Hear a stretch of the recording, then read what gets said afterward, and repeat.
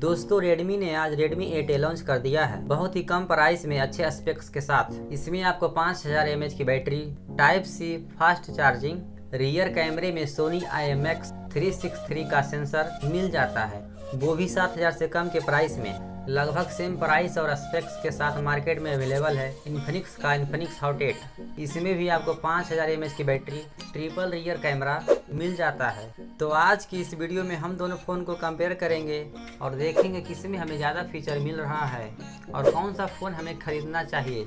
तो चलिए video start कर।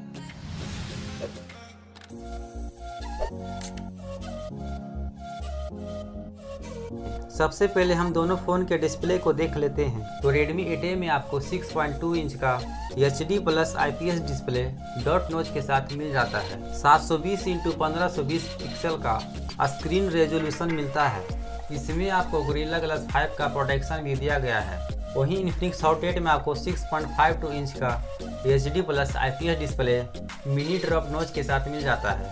720 × 1600 पिक्सल का स्क्रीन रेजोल्यूशन मिलता है। 90.3% स्क्रीन टू बॉडी रेशियो मिल जाता है। डिस्प्ले साइज के हिसाब से Infinix Hot 8 आगे निकल जाता है, पर जिन्हें ज़्यादा बड़ा डिस्प्ले नहीं चाहिए उनके लिए Redmi 8A बेटर चॉइस होगा। अब बात करें प्रोसेसर की, तो Redmi 8A में आपको Snapdragon 439 चिपसेट मिल जाएगा।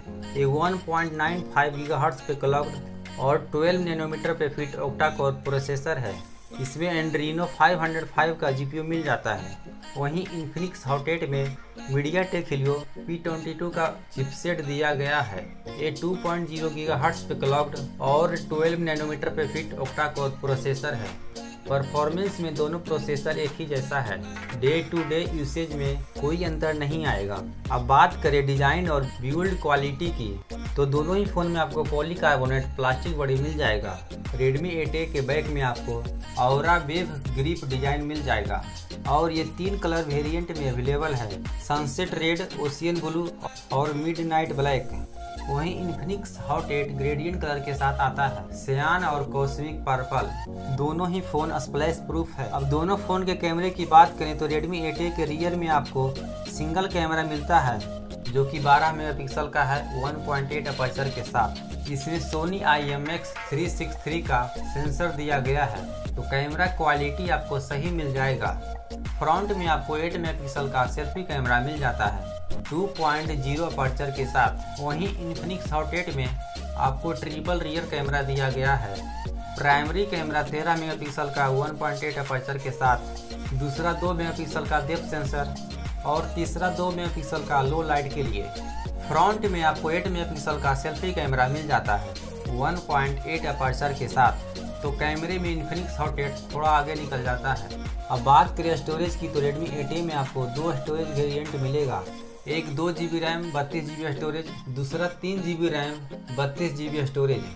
वहीं Infinix Hot 8 में आपको एक ही वेरिएंट देखने को मिलता है, 4 GB रैम 64 GB स्टोरेज।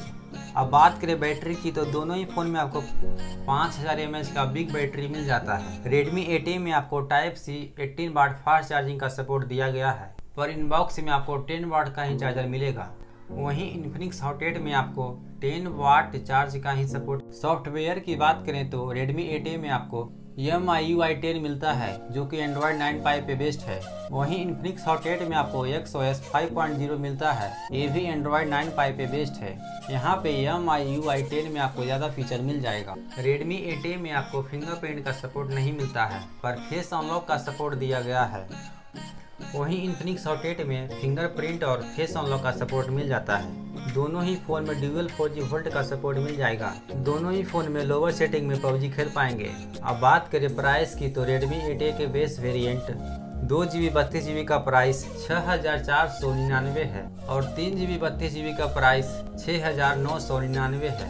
वहीं Infinix Hot 8 के 4 GB 64 GB का प्राइस 6999 है। तो प्राइस के मामले में Infinix Hot 8 काफ़ी आगे निकल जाता है। दोस्तों, ये था दोनों फ़ोन का कंपैरिजन।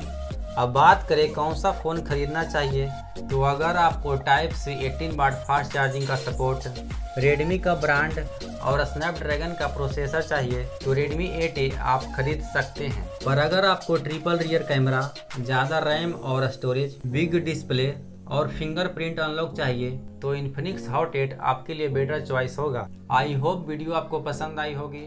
वीडियो पसंद आई हो तो वीडियो को लाइक कर दें और चैनल को सब्सक्राइब कर दें। कोई सवाल हो तो कमेंट करके ज़रूर बताएं।